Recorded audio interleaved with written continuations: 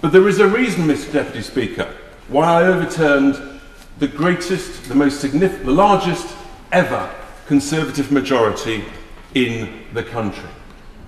And that is that despite the slogan of Skegness, the jolly fisherman, my constituents actually are not feeling very jolly at the moment.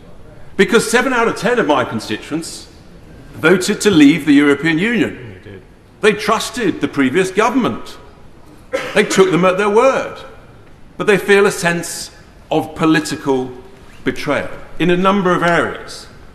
Because part of the slogan of leaving the European Union was to take back control. The previous government promised it. Do you remember that slogan?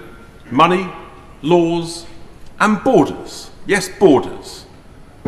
But instead of controlling immigration and having smart immigration, which is a good thing, working, integrating, speaking the language, that is a great thing, we should all agree.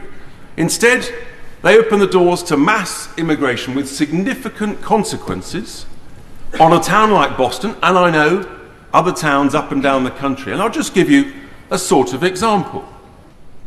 During the election campaign, I went to numerous houses, and when someone answered, there was one where, for example, 7 people in a house of 2 bedrooms, Bulgarian family, only one member spoke any English at all, and they said, "We're here to claim benefits, annual health benefits and housing benefits. We prefer it in Bulgaria, but we want to take your benefits and then send the money home." This, Mr. Deputy Speaker, is what is going on up and down the country, and it is completely unacceptable. I repeat the muttering that you see, the truth hurts. In denial. The establishment don't want to talk about this, do they?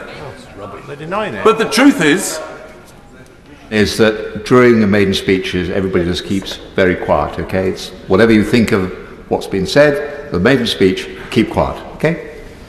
I repeat. Smart immigration, working, integrating, speaking the language is a great thing.